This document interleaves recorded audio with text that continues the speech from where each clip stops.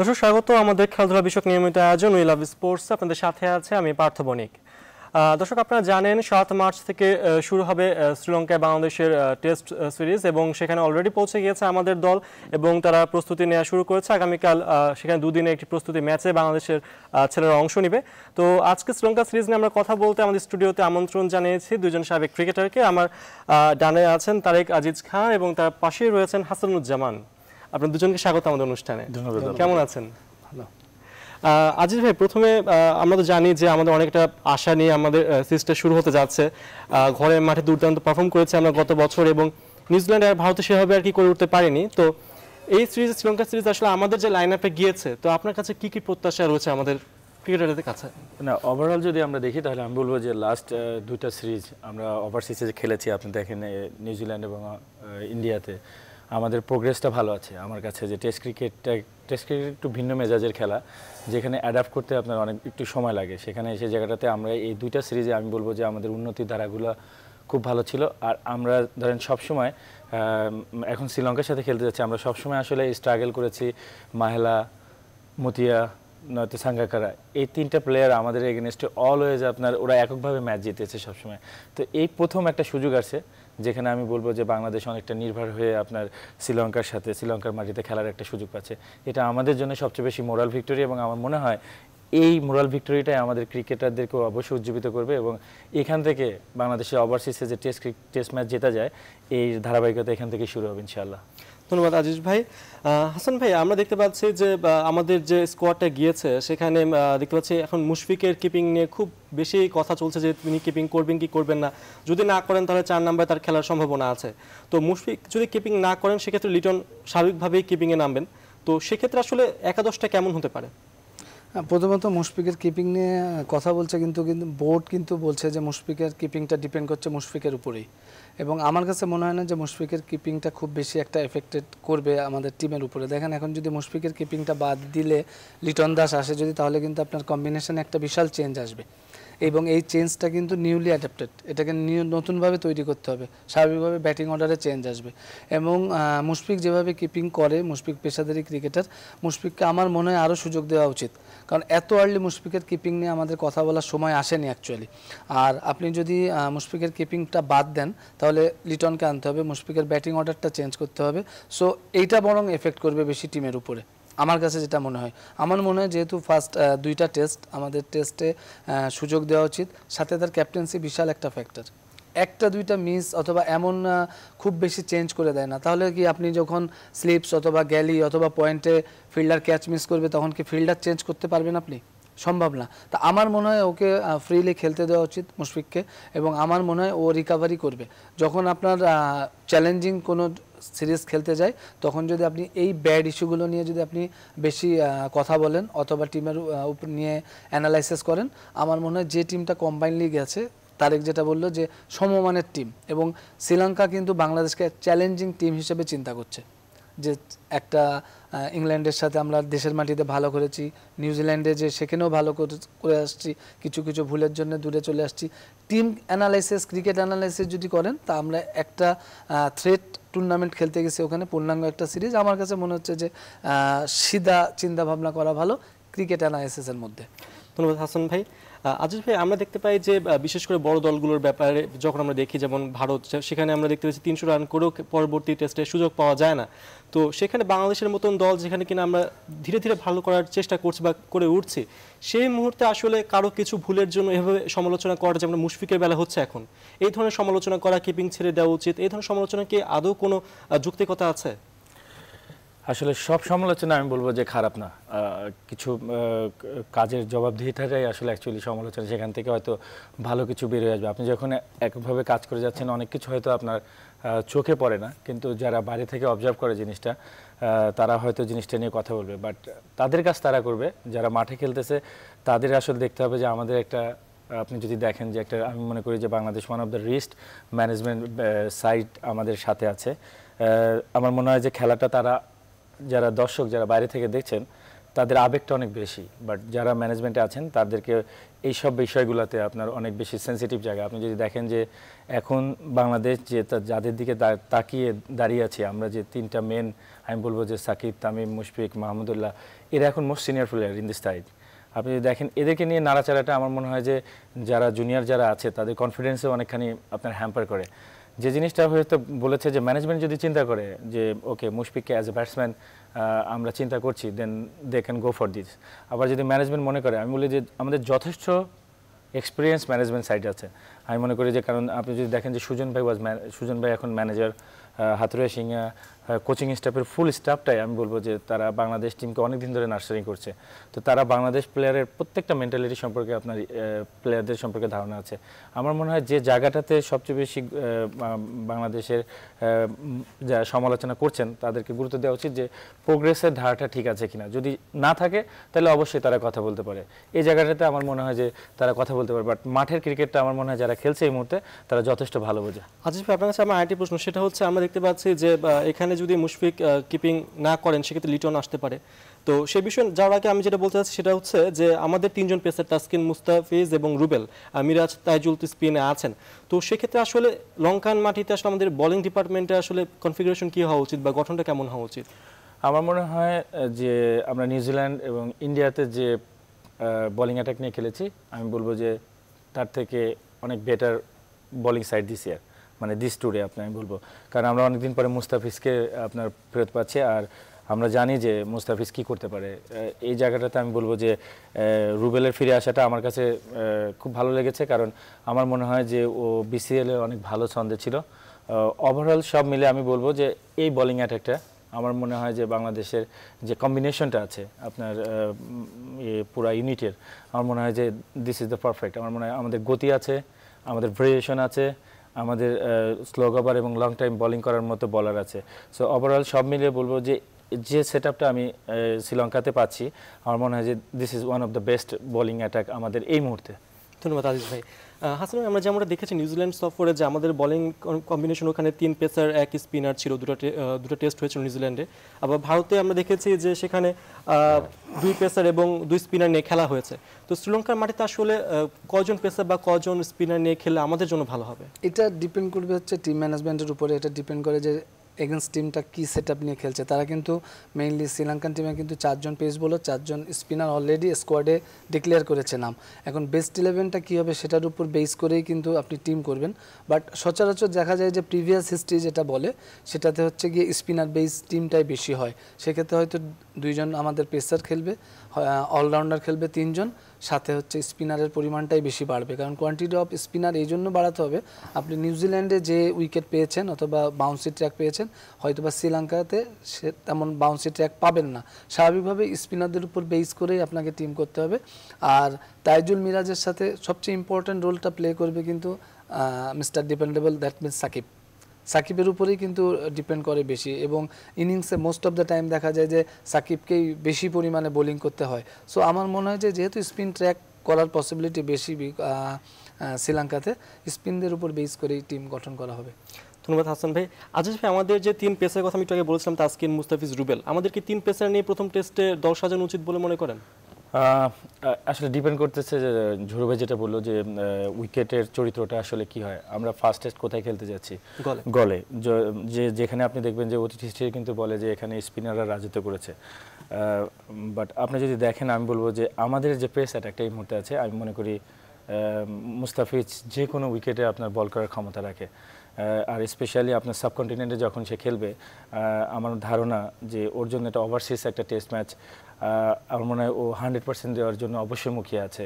অনেকদিন আপনার খেলার বাইরে ছিল, বিসিএলে 2টা ম্যাচ খেলেছে, বোলিংটা অনেকদিন পরে ছন্দে ফিরেছে। আমি খুব আশাবাদী।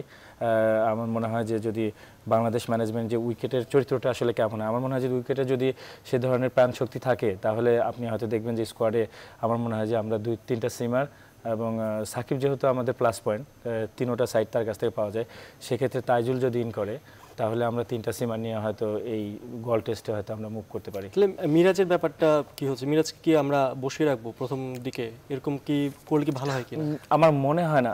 আমার কাছে যেটা মনে হচ্ছে যে আমরা যে জায়গাটায় সাব্বিরকে ইউজ করছি, আমরা যদি এই জায়গাটা মানে আপনার ট্রাই করেছি, আমি বলবো যে টেস্ট ক্রিকেটে তাকে এখানে সুযোগ দেওয়া হচ্ছে।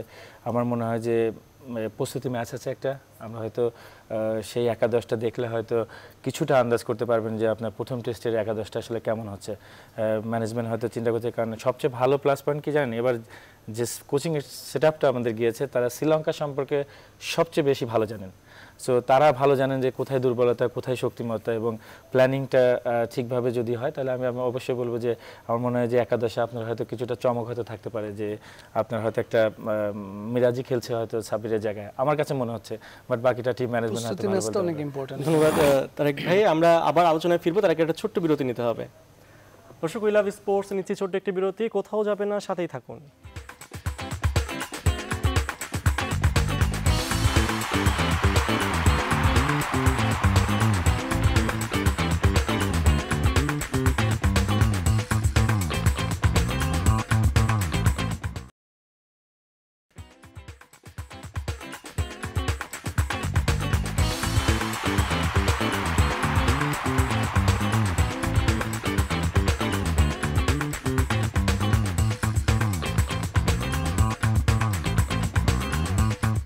দর্শক, বিরতির পর আবারও স্বাগত উই লাভ স্পোর্টস। আমরা কথা বলছি বাংলাদেশের শ্রীলঙ্কা সফর নিয়ে। আজিজ ভাই, যেখানটাতে আমরা শেষ করেছিলাম যে বাংলাদেশ দলের স্ট্রাকচার নিয়ে, তো আমরা যেটা জানতে পেরেছি যে দ্বিতীয় টেস্টের আগে ইমরুল আর কি শ্রীলঙ্কায় যাচ্ছেন। তো সেক্ষেত্রে শ্রীলঙ্কায় গেলে ওপেনিংয়ে তো সম্ভাবনা কতটুকু বলে মনে করছেন, বা তাকে আদৌ খেলানো হবে টেস্টে নাকি তাকে পরে নামানো হবে? আসলে আপনি যদি দেখেন যে ইমরুল কায়েস কিন্তু ইনজুরির কারণে আপনার বাইরে ছিল, ও কিন্তু ফর্ম খারাপের জন্য নাই। আমার মনে হয় যদি ইমরুল কায়েস ফিরে তাহলে অবশ্যই সেটা অটোমেটিক চয়েস হওয়া উচিত। আর আমরা মনে হয় যে দুইটা জায়গায় আমি আপনাকে বললাম যে সৌম্য এবং সাব্বির, যে দুইটা জায়গায় আমরা আসলে টেস্ট ক্রিকেটে তাদেরকে আমরা ট্রাই করছি ইস্টাবলিশ করার জন্য। আমার মনে হয় যে ইটস টু আর্লি, যারা পরীক্ষিত আছে আপনার তাদেরকে সুযোগ দেওয়া উচিত। এবং আমার কাছে যেটা মনে হয় যে আপনার আমাদের টেস্ট ক্রিকেটের টিমটা যদি এই মুহূর্তে আলাদা করতে যায় বাংলাদেশ ক্রিকেট বোর্ড, তাহলে আমার মনে হয় যে আমরা আসলে কতগুলো টেস্ট ম্যাচ খেলছি বছরে, সেটাও খুব ইম্পর্টেন্ট। যদি দুইটা স্তরের টিম করতে যায় তাহলে আমার মনে হয় যে একটু চিন্তাভাবনা করে টিম করা উচিত।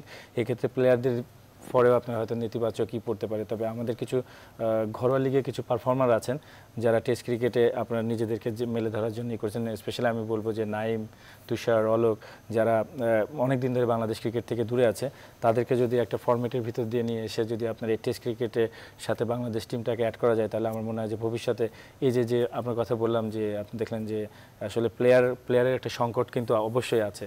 আমার মনে হয় এক্সপিরিয়েন্স প্লেয়ারের ওই জায়গাটাতে হয়তো হবে। তবে আমার মনে হয় যদি এবং ইমরুল কায়েস যদি আপনার টিমের সাথে জয়েন করে, তাহলে অবশ্যই আমার মনে হয় যে ইমরুল কায়েসকে এই জায়গাটা তার প্রাপ্য সুযোগটা দেওয়া উচিত। ধন্যবাদ আজিজ ভাই। হাসান ভাই, আমরা দেখতে পাচ্ছি যে এখানে ইমরুলের আসার একটা সম্ভাবনা শুরু হয়েছে, কারণ তিনি বেশ ভালো খেলেছেন বিসিএল আমরা দেখতে পেলাম, এবং তিনি দ্বিতীয় টেস্টের আগেই দলে যোগদান করবেন। তো সেই ক্ষেত্রে আমাদের আসলে আমরা শ্রীলঙ্কার অধিনায়ক সেদিন গতকালকে বলেন যে আমাদের যে তিনজন শ্রীলঙ্কান স্টাফ রয়েছেন, হাতুরু সিংহে, সামারাবিরা এবং ভিলা ভারান, এই তিনজনই আসলে তাদের জন্য বড় একটা হুমকি দেখা দিতে পারে, কারণ তারা শ্রীলঙ্কার কন্ডিশন সম্পর্কে জানে। তো এই সুবিধাটা কাজে লাগিয়ে বাংলাদেশ দল আসলে কতটুকু উপকৃত হবে?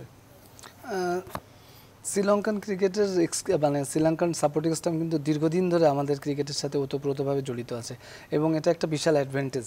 এটা হচ্ছে তারা ওয়ার্কআউট করে ফাইন্ড আউট করছে যে এটা তাদের জন্য একটা অ্যাডভান্টেজ। বাংলাদেশ টিমের এত ভালো গেম প্ল্যান অথবা পরিকল্পনা হয়তো বা দিতে পারবে না, কারণ হাতুরা সিংয়ে, তারপরে আপনার সামারিবা, এরা জানে যে হচ্ছে কি তাদের উইকনেস কতটা। এখন মাঠে ইমপ্লিমেন্ট করবে হচ্ছে প্লেয়াররা, উইকনেস জানাটা হচ্ছে গিয়ে ম্যানেজমেন্টের দায়িত্ব, কিন্তু ইমপ্লিমেন্ট করতে হবে তো প্লেয়ারদের। তারা কতটুকু ইমপ্লিমেন্ট করতে পারবে সেটা হচ্ছে বিবেচ্য বিষয় প্রথমত। আর দ্বিতীয়ত আপনি যদি বলতে পারেন তাদের হচ্ছে কন্ডিশন সম্পর্কে, অথবা তাদের টেকনিক সম্পর্কে, অথবা শ্রীলঙ্কান টিমের বর্তমান যে টিম, একদমই শ্রীলঙ্কান টিমটা কিন্তু কম্বাইনলি একটা টিম এখন বর্তমানে। তারা অস্ট্রেলিয়া থেকে ভালো ক্রিকেট খেলে আসছে, তারপরে ডোমেস্টিক ক্রিকেটে যে পুষ্পা কুমারা নতুনভাবে new include left arm spinner, এরা খেলে আসছে বাংলাদেশ ক্রিকেটে, এবং তারা রেসপেক্ট করতেছে বাংলাদেশ ক্রিকেটারদেরকে, বাংলাদেশ ক্রিকেটকে। এখন বাংলাদেশ ক্রিকেট ওখানে কতটা পারফর্ম করবে সেটা ইন বিটুইন ম্যাচ বোঝা যাবে। কিন্তু আমার কাছে মনে হচ্ছে যে ইমরুল জয়েন করা, অথবা সৌম্যকে বাদ দেওয়া, অথবা মুশফিকের কিপিং, এক্সপেরিমেন্ট করার মতন স্পেস কিন্তু এখন নাই শ্রীলঙ্কা সিরিজটা পূর্ণাঙ্গ একটা সিরিজ আমরা খেলতে গেছি, এখানে আপনি যতটুকু অ্যাডভান্টেজ নিতে পারবেন ম্যাক্সিমাম অ্যাডভান্টেজ ওখান থেকে আপনাকে নেওয়া উচিত। এখন এক্সপেরিমেন্ট করতে যে আপনি টেস্ট হচ্ছে এলিট প্যানেলের ক্রিকেট, এখানে যদি আপনার একটা ডিসিশন ভুল হয় আপনি অনেক দূরে চলে যাবেন। সো এক্সপেরিমেন্ট করা থেকে বিরত থাকা দরকার প্লেয়ারদের। আপনার মুশফিকের কিপিং বলেন অথবা বোলিং বলেন অথবা, কারণ দেখেন আমাদের কিন্তু টপ অর্ডার ব্যাটসম্যানের 5 জনের ভিতরে 4 জনই লেফট হ্যান্ডেড।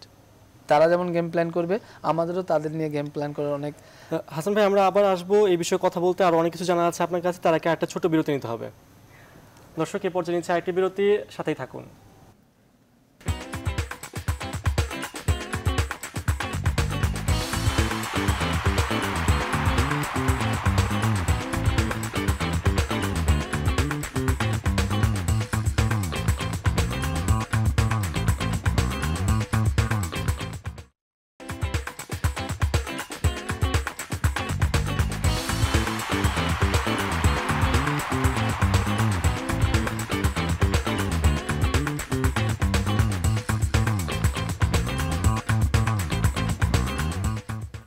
দর্শক, বিরতির পর আবারও স্বাগত, দেখছেন উই লাভ স্পোর্টস।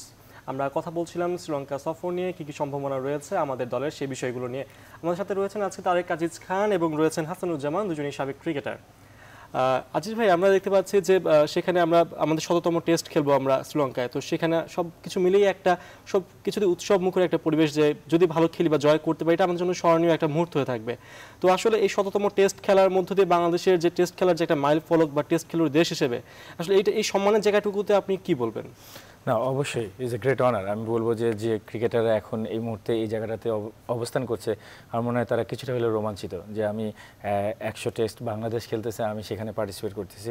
তার থেকে মূল কথাটা হলো আমাদের এই আত্মবিশ্বাসটা। আপনি যদি দেখেন যে শ্রীলঙ্কা টিম নিয়ে যখনই আমরা কথা বলছি আমরা কিছুটা আত্মবিশ্বাসী, বিকজ আমাদের প্লেয়াররা ভালো খেলছে। আপনি যদি দেখেন যে ওভারসিজে আমরা লাস্ট প্রায় 25 মাস পরে যে টেস্ট খেলেছি, আপনি যদি দেখেন নিউজিল্যান্ডে, এবং নিউজিল্যান্ডে যখন আমরা কিন্তু কল্পনা করিনি যে আমরা আসলে এত ফ্রেন্ডলি উইকেট পাবো।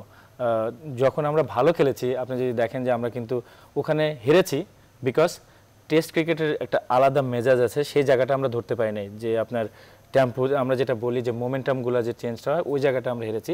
কিন্তু প্রোগ্রেসটা ওয়াজ, আমি বলবো যে খেলার ধরন আমরা কিন্তু ডমিনেট করেছি, হাড্ডাহাড্ডি লড়াই হয়েছে। আমরা ফিরে এসেছি ডিফারেন্ট কন্ডিশনে, ইন্ডিয়াতে গিয়েছি এবং ইন্ডিয়ার এগেনস্টে যেও কিন্তু আমরা যেটা আশা করিনি তার থেকে বেটার উইকেট পেয়েছি। এবং ওই কনফিডেন্সটাই যে না, আমরা ওভারসিজগুলোতে আমরা ভালো খেলতে পারি, দেশের মাটিতে অবশ্যই আমরা সেরা, এবং আমাদেরকে সবাই সমীহ করতে বাধ্য, বিকজ আমাদের পারফরমেন্স বলছে কথা। আপনি যদি দেখেন যে ইভেন আমি বলবো যে আমাদের ইন্ডিভিজুয়াল প্লেয়ারের পারফরমেন্সে যদি আপনি দেখেন, আমরা বেশি দূরে যেতে হবে না। আপনার পাকিস্তানের ঘরোয়া লিগ চলছে, যেখানে দেখেন মাহমুদুল্লাহ, তামিম, সাকিব, বহুত তিনটা প্লেয়ারই আপনার কিন্তু ওখানে ডমিনেট করছে, দে আর পারফর্মিং ওয়েল।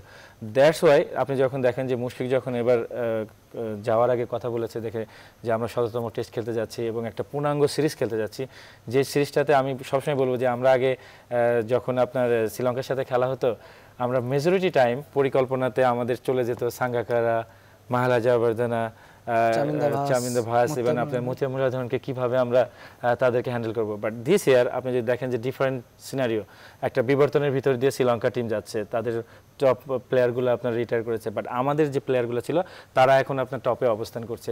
তো সেই জায়গাটাতে আমি মনে করি যে আমি কিছুটা রোমাঞ্চিত যে this is the first time আমার মনে হয় যে আপনার প্রত্যেকটা জায়গায় ইন্ডিভিজুয়াল যদি পরিকল্পনা এবং প্ল্যানিংগুলো আপনি যদি দেখেন, আমাদের কোচিং স্টাফ আমার মনে হয় রাইট জায়গায় জায়গায় আপনার পয়েন্টগুলোকে দিতে পারবে যে কোন জায়গাটা উইকনেস আছে, কোন প্লেয়ারেরই আছে, এবং তারা এই শ্রীলঙ্কার সয়েল থেকে তৈরি, তারা শ্রীলঙ্কার সন্তান।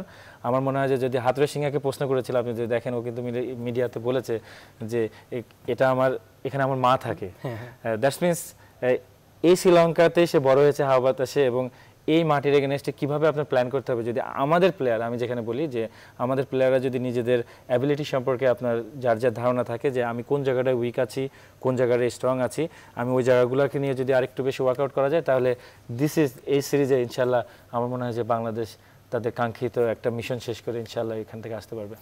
ধন্যবাদ আজিজ ভাই। আপনি যেটা বলছিলেন যে আমাদের দলের সম্ভাবনা নিয়ে যে বেশ ভালো সম্ভাবনা রয়েছে, এটা মুশফিক গতকালও বলেছেন শ্রীলঙ্কায়, আমরা সরাসরি সেই তার বক্তব্য শুনে আসি। দর্শক, মুশফিক গতকাল কথা বলছেন শ্রীলঙ্কায় আগামীতে শুরু হওয়া সিরিজ নিয়ে, আমরা সরাসরি শুনবো তার কথা।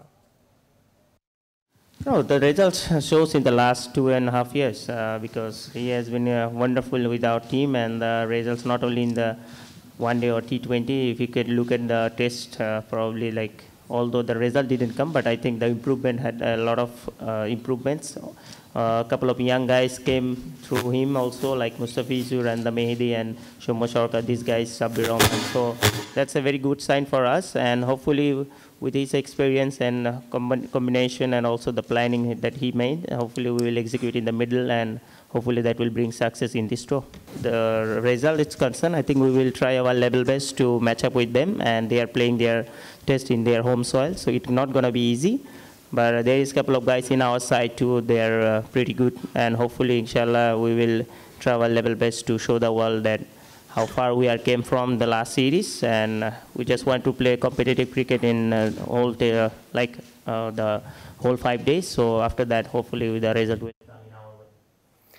হাসান ভাই, আমরা যেটা দেখছিলাম, মুশফিকও কিন্তু বলছেন যে দলের তরুণ যে সকল শক্তি রয়েছে বা খেলোয়াড় রয়েছেন, মুস্তাফিজ, তারপরে তিনি যে বললেন সৌম্যর কথা বললেন, মিরাজের কথা বললেন, তাদের উপর ভরসা রাখছেন তিনি, এবং বলছেন যে বিগত দুটো সিরিজ বা দুটো টেস্ট যেটা নিউজিল্যান্ড এবং ভারতের মাটিতে তারা খেলেছেন, এই টেস্টকে তারা মানে ওভারকাম করতে যাচ্ছেন এবং সফল হতে যাচ্ছেন। তো আসলে আপনার কি মনে হচ্ছে বিষয়টা? মানে দিস ইজ দ্য কনফিডেন্স তার নিউ ক্রিকেটার্স, এবং সে কিন্তু এই কথাও বলছে যে কম্বাইনলি আমরা একটা গুড টিম, বাংলাদেশ টিম একটা গুড টিম, এবং রাইট টাইমে আপনার শ্রীলঙ্কার সাথে খেলা হচ্ছে, এবং তাদের মাটিতে শ্রীলঙ্কার মাটিতে কিন্তু শ্রীলঙ্কা অনেক স্ট্রং একটা টিম। তা কনফিডেন্স, ক্যাপ্টেন যখন ইন ফ্রন্ট কনফিডেন্ট থাকে তখন সেই টিমের রেজাল্টটা ভালো হওয়ার পসিবিলিটিই বেশি। এবং আপনার যে ইয়াং ক্রিকেটার যাদের কথা বলছে, তারা শুধু ইয়াং ক্রিকেটার না, ভেরি মাচ এফেক্টিভ ক্রিকেটার এবং টেস্ট সিরিজের জন্য। So captain, team combination, just প্রয়োগটা দরকার মাঠে। মাঠে যদি ভালো ক্রিকেট খেলে তো এই রেজাল্টটা পজিটিভই হবে, আমাদের টেস্টের রেজাল্টটা পজিটিভ হবে। ওয়ার্ল্ডকে মুশফিক যেটা বললো যে ওয়ার্ল্ডকে শো করতে যাচ্ছে যে আমরা প্রিভিয়াস ক্রিকেটের থেকে এখনকার ক্রিকেটের অবস্থানটা কি, সেটা আমার কাছে মনে হচ্ছে যে একদম পারফেক্ট একটা জায়গা যেখানে প্রুভ করার জায়গা এটা আসছে, পারফরমেন্সটা করতে পারবে আমার কাছে মনে হয়। আমার মনে হয় যে আমার কাছে যেটা সবসময় হচ্ছে, দেখেন আমরা মাঝখানে সিরিজটাতে আমরা আমাদের মুস্তাফিজকে পাইনি। অ্যাজ এ ক্যাপ্টেনের জন্য আমার মনে হয় যে মুস্তাফিজ, মিরাজ প্লাস পয়েন্ট একটা, দে আর ইয়াং, এবং তারা সবচেয়ে বেশি দায়িত্বটা কি, তারা দায়িত্বটা নিজেদের কাছে নিতে চাচ্ছে। আপনি যদি দেখেন তারা যখন পারফর্ম করছে, বাংলাদেশ টিম কিন্তু আপনার উইন করছে। That is the plus point আপনার এই সিরিজে। আমি বলবো যে আমাদের দুইটা পারফর্মার, জেনুইন পারফর্মারকে আমরা এই টেস্ট স্কোয়াডে পাচ্ছি। আপনার যেহেতু ফার্স্টে টেস্ট, আমি টেস্ট নিয়ে কথা বলছি, যে আমরা পাচ্ছি পুরো সিরিজে। আমার মনে হয় যে এই দুই তরুণ ইনশাআল্লাহ এবার আমাদেরকে অবশ্যই, আমি আশাবাদী যে শ্রীলঙ্কা আপনার অবশ্যই ভালো কিছু হবে। আজকে আমরা দেখতে পাচ্ছি যে কিছুদিন আগে কিন্তু শ্রীলঙ্কা সাউথ আফ্রিকাতে গিয়ে 5-0-তে ওডিআই সিরিজ হেরে বসেছে। তো সেই হারার একটা ধাক্কা হিসেবে কিন্তু আমরা মানে দেখতেই পারি বাংলাদেশ দল এখান থেকে বাড়তি কিছু অনুপ্রেরণা পেতেই পারে যে আমাদের ভালো কিছু করার সুযোগ থাকবে ওদিকে। তো সেক্ষেত্রে এখান থেকে আসলে আমাদের জ্বালানিগুলো কি হতে পারে উৎসাহের? না, অবশ্যই দেখেন, কিন্তু আমাদের এশিয়ার টিমগুলো কিন্তু এই সময়টাতে আপনার ম্যাক্সিমাম খেলা বাইরে খেলেছে। আপনি যদি দেখেন আমরা খেলেছি নিউজিল্যান্ডে, শ্রীলঙ্কা খেলেছে, সাউথ আফ্রিকা, দেন অস্ট্রেলিয়াতে খেলে এসেছে। বাট শ্রীলঙ্কা টিমও কিন্তু একটা বিবর্তনের ভিতর দিয়ে যাচ্ছে। আমি বলেছি তাদের একটানা 15 বছর 16 বছর খেলা ক্রিকেটারগুলো আপনার একটা বিশাল বড় শূন্যতা তৈরি হয়েছে ওই জায়গাটাতে। তো ইন্টারন্যাশনাল এরিয়াতে আপনার এসেই সব কিছু আপনার সবসময় জয় করা যায় না, বাট এই জায়গাগুলো ধীরে ধীরে আপনার ফ্লাপ করতে হয়। যেমন আমাদের এই মুহূর্তে Shakib Al Hasan is a number 1 player. আপনি যদি দেখেন যে 3টা ফরম্যাটেই সে কিন্তু নিজেকে প্রমাণ করে যাচ্ছে। তামিম আগের থেকে অনেক বেশি পরিণত। আপনি যদি দেখেন মাহমুদুল্লাহ, আমরা বলি যে আমার মনে হয় যে বাংলাদেশের ক্রিকেটের মনে হয় আমি বলি technically he is very sound, এবং মুশফিক, আমি বলবো যে এই 4টা প্লেয়ার যদি আপনি দেখেন আমাদের, যে এখন এদের উপরেই কিন্তু আমাদের পুরো বাংলাদেশ টিমটা। ঠিক শ্রীলঙ্কাও ওরকম। এখন আপনি যদি দেখেন যে রঙ্গা হেরাত আপনার এখন ক্যাপ্টেন্সি করছে, তার শেষ স্টেজে এসে কিন্তু সে শ্রীলঙ্কা টিমের অ্যাজ এ ক্যাপ্টেন হিসেবে খেলছে, বিকজ আপনার টপ ক্রিকেটারদের কিন্তু এখন কিন্তু শ্রীলঙ্কাতে অভাব চলছে। তো আমার মনে হয় সব কিছু মিলেই আমি বলবো যে দুইটা রাইট টাইম। আমার কাছে যেটা ঝুরু ভাই বলেছে যে this is the right time to meet someone, যারা আমরা এখন সমানে সমানে, আমার মনে হয় যে আমরা আমাদের ইতিহাস অনেক দিনের, শ্রীলঙ্কার ইতিহাস অনেক পুরাতন, বাট আমরা কিন্তু এখন একটা স্টেজে এসেছি যেখানে আমরা মনে হয় যে চোখে চোখ রেখে আপনার টেস্ট ক্রিকেটেও আমার মনে হয় যে আপনার কথা বলার সময় আসছে। এবং আমাদের যারা তরুণ এবং অভিজ্ঞতা দুইটা মিশ্রণে একটা কম্বাইন ক্রিকেট টিম ইনশাআল্লাহ হাতুড়া সিংহের হাত ধরে আপনারা এগিয়ে যাচ্ছে। অনেক ধন্যবাদ আজিজ ভাই আপনাকে, অনেক ধন্যবাদ হাসান ভাই আমাদের সাথে যুক্ত হওয়ার জন্য। আসলে অনেক কিছু কথা বলার ছিল কিন্তু সময় স্বল্পতার জন্য হয়ে উঠলো না। আপনাদের অনেক ধন্যবাদ। ধন্যবাদ আপনাকে। দর্শক দেখছেন আজকে আমাদের উই লাভ স্পোর্টসের আয়োজন আমরা কথা বলেছি বাংলাদেশের শ্রীলঙ্কা সফর নিয়ে, আমরা কথা বলছি মুশফিকের কিপিং নিয়ে, তার কি আসলেই এখনই উইকেট কিপিং ছাড়া ঠিক হবে কিনা বা হলেও দলের অবস্থা কি হতে পারে সবকিছু নিয়ে আলোচনা হয়েছে। আগামীকাল ঠিক একই সময় দেখা হবে, সে পর্যন্ত সকলে ভালো থাকুন।